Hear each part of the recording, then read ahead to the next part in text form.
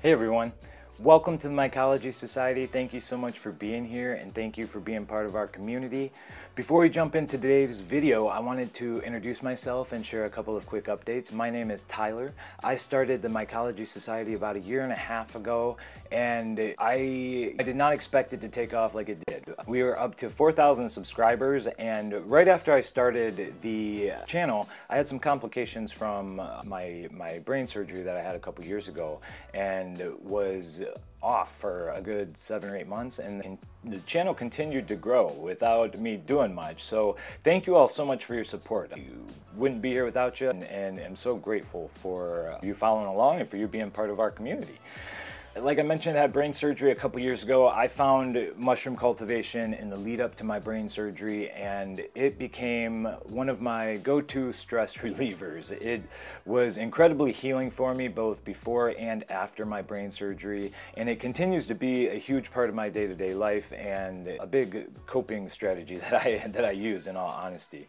But I want to be able to share that joy of mushroom cultivation with you all, and so I wanted to let you know I'm working on a series of mushroom cultivation videos specifically for the Mycology Society, walking you through the entire mushroom cultivation process from preparing your substrate all the way through to completing multiple flushes. Now you see I have a jar of grain spawn here in my hand. This is blue oyster grain spawn. This is gonna help us grow some blue oyster mushrooms. This is a mycelium inside that has overtaken and is eating up some popcorn grain spawn that I prepared for it. So in this video, you're going to be learning how to make the jar lids for this, which is an important step of kind of moving beyond Uncle Ben's bags and taking your mushroom cultivation skills to the next level. And I'm all about growing high quality mushrooms and growing a lot of them. So having a high standard for the mushroom cultivation process is very important to me. And so I'll be walking you through step by step how to grow your mushrooms from beginning to end. So you're going to want to make sure to subscribe to the channel. In the meantime, I have another resource I want to share with you. I run another channel called The Conscious Cultivator, and that's more of a general gardening channel. We focus on growing medicinal plants, but we do grow mushrooms over there, and we have a series, a playlist on how to grow mushrooms for beginners, basically, mushroom cultivations for beginners. So I want to share that with you. It's The Conscious Cultivator, and be sure to check out that playlist if you're interested. Be sure to follow along over there because we do share some different mushroom cultivation content that's different over here. I try not to do too much cross-posting. I do change it up a little bit, but I am working on specific content here that I'll be posting weekly, so you're going to want to be sure to follow along. A couple of other things I want to mention quickly. Over at The Conscious Cultivator, we're starting a few classes, mushroom cultivation classes, that are going to be all online. One of them is a mushroom cultivation course where you can do the entire grow with me. It's going to take about 8 to 12 weeks. We're going to go from start to finish, live sessions each week where I'll be teaching you the basics of growing mushrooms. You'll be learning all of my secrets and tips and tricks along the way. I also have a mini course specifically on microdosing that I wanted to share with you all. So you'll be learning not only how to create the best regimen for yourself in terms of microdosing either gourmet or medicinal mushrooms, but also how to make capsules, how to make tinctures, a 101 course. Be sure to check that out. I will share the link for that in the description. I'll put it up on the screen for you here. And if you have any questions for me, you can leave me comments. I try to get back to everybody as quickly as I can, but I do make an effort. I read them all, and I do make an effort to get back to everybody as quickly as I can. So leave me comments. You can also email me at mycologysociety@gmail.com. It is just mycologysociety@gmail.com. Email me with any questions. If you need help with your grow, I will get back to you and try to support you as best as I can. Thank you so much for being part of our community. Thank you so much for following along. Like I said, this channel wouldn't be here without you. We wouldn't be growing without your support. I'm really excited for the months ahead, excited for the new content I'm going to be posting, and just really grateful for your support. We'll talk to you soon. Enjoy this video, and be sure to subscribe so you don't miss out on the new content I'll be posting here in the coming weeks. Thanks so much, everyone. Are you new to growing mushrooms, but you're ready to move past Uncle Ben's bags? You ready for some real-time mushroom growing? If you are, you got to start growing with either jars or mushroom growing bags. And jars are going to be the most accessible to home growers. They're overall a little bit cheaper. You can use them over and over again. And some people argue for bags. I'm more of a fan of bags myself, but it's important to know how to work with jars because most people are going to start there. One thing to know is that you can't use the ordinary jar lids when you're preparing your mushroom grain spawn. Now you can, but you have to use this method. I don't know the official tech name of it, but you have to turn the lid over and keep the lid just partially screwed on so air can release. And that's a big reason we can't use this lid, this type of lid. This is meant for preserving, for sucking all of the air out, and we need to have some sort of hole in there for gas exchange, because mycelium that is going to be growing inside the jar, it needs air to breathe, it needs oxygen. Just like humans. So they need oxygen to breathe, they release carbon dioxide. So that's what's going to be happening inside this jar. So basically what we're going to be doing today is drilling a hole inside the top of the jar, and then you can't just leave it open, otherwise germs will get in, bacteria will get in, and you're going to be susceptible to contamination. You don't want that. So we are going to be using these micropore filter patches. Whoops. You can buy these on Amazon for pretty cheap. I think you can get a pack of 90 of them for 10 bucks, something like that. But these are basically micropore tape you use on your Uncle Ben's bags or in any of your other mycology work, but just in a filter patch form. These are really nice. They look nicer, but they're just easier to use than micropore tape as well. I've used micropore tape. They get a lot funkier when they get wet. You have to replace them more often. They leave residue on the top of your jars. These are just a lot cleaner, a lot easier to use, and they look nicer. So I think they're worth the money to buy these, and they're pretty cheap. Like I said, you can get 100 of them or so for about 10 bucks. For the drill bit we're going to be using, you can use ordinary drill bits, but they will cause the metal to shard a little bit or to tear, especially if you're not careful. And I believe, actually, if I'm remembering right, you actually have to drill from the bottom of the lid versus doing the top down like we're going to be able to do with these Forstner drill bits. So you can use a regular drill bit, but just know, take the lid off, put the lid upside down on a piece of wood, and then drill through it that way. Because then when you pull out that drill bit, it's going to pull the metal back a little bit. And it's okay if that's on the bottom of the jar lid, but when it's on the top, it's going to cut through either the tape or the filter patch that you put on there. So with this Forstner bit, it's going to give us a nice level hole. With a regular drill bit, when you pull out, that's what she said. I should have finished. When you pull out, it's going to pull up the metal, and you're going to have a little rim around it that you don't want. So go through the other side with the regular drill bit. What I'm using today are these Forstner drill bits. You can get a set for about, I think I saw them for as cheap as 18 bucks when I was just living quickly earlier today. And these are just these flat, let me show you one. I'm going to show you the one on my drill. We're going to be using a 3/8 of an inch Forstner drill bit. There's a set there. And these are just these rounded, get in focus here. You can see that. It's this little round cutting bit. And the purpose of these, I'll show you a bigger one just so you can get a sense of the shape. The purpose of these are to you can drill a hole that's flat bottom. So if you're not drilling all the way through a piece of wood or something, you're just drilling partially, part of the way down, you can drill, it'll give you a completely flat bottom. The reason that's nice here is because it gives you a nice clean hole without pulling the metal up and leaving the shards like a regular drill bit. So these Forstner drill bits, especially if you have other uses for them, this was a family member's that I inherited, so it worked out well in my case. However, if you have other uses for it, 15 to 20 bucks, you can get a set of them. We need a 3/8 of an inch bit, whether you're using a regular drill bit or this Forstner drill bit. And I'm sure you can get some regular drill bit. Somebody that's handier than me can chime in and tell me what to use. Something other than this, something specifically for metal, since we're drilling through metal. If you're using plastic lids, which I might make a video on that, there are these special drill bits you can get that are good for plastic. They're called brad point drill bit. And they basically just have this sharp little pointed tip on the end. And then they're really nice for drilling through plastic without causing the plastic to crack. So if you're using plastic lids, it's worth getting these brad point drill bits. If you're using metal lids, I recommend these Forstner drill bits. All right, let's get down to business. You'll notice that my lids are still on my jars. So when I'm using the Forstner drill bits, it's just a lot easier to just keep it on the jar. You can just drill straight through. Otherwise, what I've done in the past is you take it off, you just put it on a piece of wood because you don't want to drill through your table, and you just drill through that. But then you have to hold it down. Sometimes it'll catch and it'll spin. And it's not hard. I've just found this to be a lot easier, especially you don't even have to take it out of the box, which I'm going to show you here in a minute. It's not quite that quick, but it's fairly quick. So Let me slide this closer to the camera for you.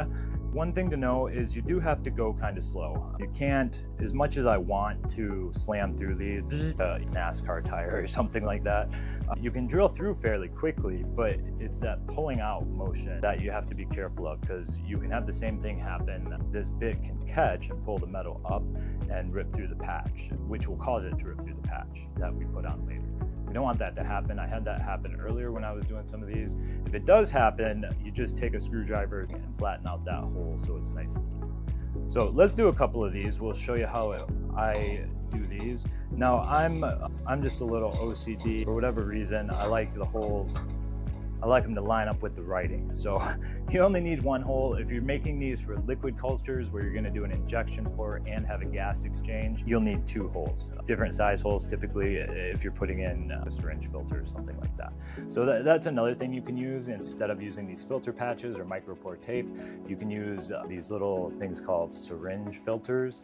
And it's basically just like this little plastic device that has this type of filter in the center, but it's kind of like a little tube that you can put, you have to glue into the lid, lets air out, but it doesn't let air in. Nice thing about those is that it doesn't get wet. It has plastic cover. So anyhow, let's drill through these and then we'll put some filter patches on it. This is the most common way you're gonna see. And this is gonna be used for any type of mushroom grain spawn. And I should show you, these are wide mouth, 32-ounce quart-sized jars. So these are the typical jars. These are going to fit in most pressure cookers, whether it's a standard pressure cooker or an electric pressure cooker. I use an electric pressure cooker. It'll come to me. I've talked about it before. But anyways, the electric pressure cooker I think is a very easy, practical way to go. So I like to do the hole right on the side here. Now you don't want to do it right up to the edge, because then the filter patch will go up the edge. I like it to be completely flat.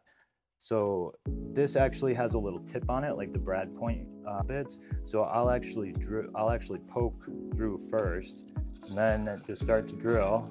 And you'll see, like I said, it will slam through there quite a bit at the end. And you do have to pull it out while it's, shouldn't have done that. We're good and flat there. But you do have to pull it out. I'll show you on the next one while it's still spinning. If you stop it on the inside there, I was trying to talk so you can hear me. But if you stop it while it's on the inside, you're gonna have a really heck of a time getting it out. But you'll see, I have a nice, even flat hole there.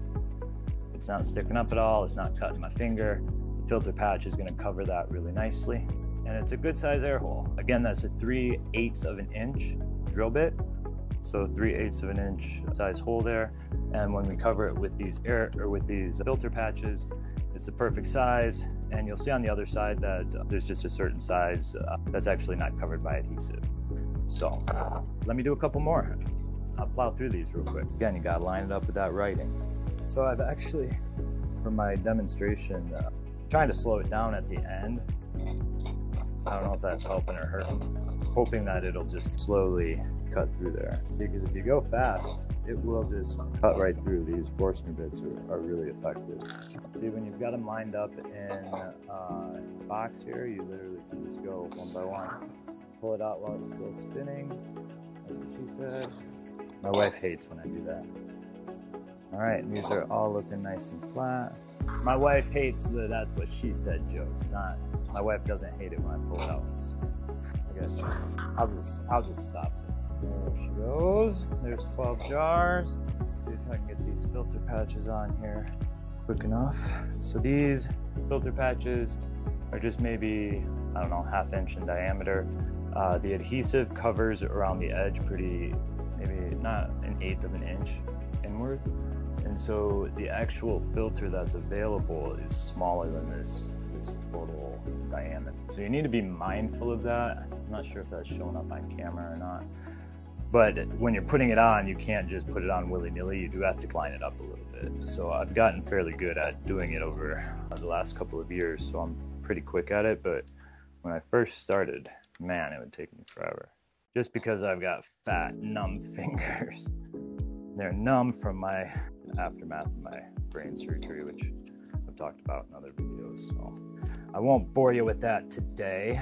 Let me talk a little bit about what you're gonna do next with these. So these are ready to use. You might wanna let them sit for a little while let that adhesive really get good to really stick on there. But even so, I think you'd be okay to use these right away. I don't know that I'd stick them in the pressure cooker immediately, but nonetheless, they're ready to go. Almost done. So the only other thing before you cook with these, actually this is during the cooking process, just to know, this would be covered more during the next video in this type of series here in the process.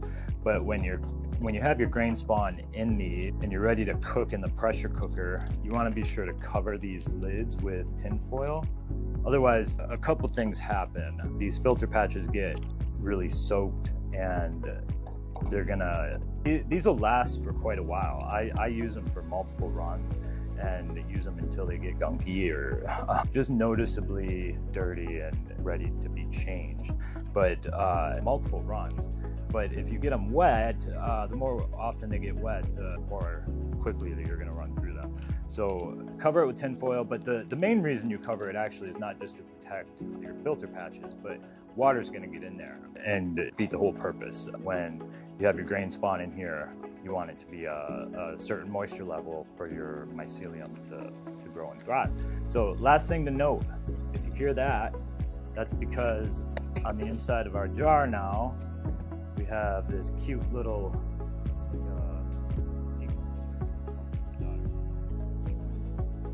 shiny thing that goes on like a dress or a shoe. There you go. That's from the inside of your jar, or from your jar lid. It's on the inside of your jar typically. Sometimes it'll hang on the bottom. Just tear it off, but be sure to throw those away. But there you have it. You have your mushroom grain spawn jar. You can see it's covered there with the filter patch. Top of the lid has the 3/8 of an inch hole in it now. Ready to go, ready to fill your jars with grain spawn. Cover with tin foil, stick it in the pressure cooker, cook away. Thank you guys so much for watching this. Be sure to subscribe to my channel. I'm going to be uploading a lot of more videos related to mycology, showing you how to grow mushrooms from start to finish. And the reason I'm showing you how to make these lids are because if you don't have the right gear to make your mushroom grain spawn with, if you don't have good grain spawn, you're not going to be able to grow mushrooms. So it starts here. You can definitely use something like an Uncle Ben's bag, a ready-made bag of rice.